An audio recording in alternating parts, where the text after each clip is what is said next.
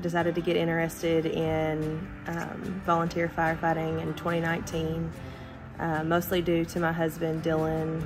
He was always here, always volunteering his time to help. When I first decided to join the department, my initial intention wasn't to run into burning buildings.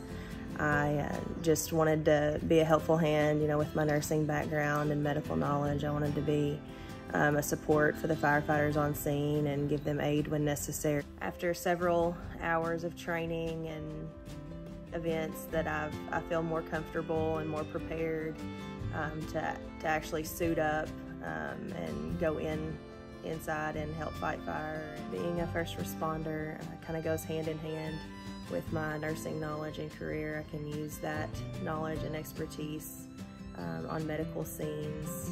A lot of times we're first on scene and can help aid the patient and give report to EMS.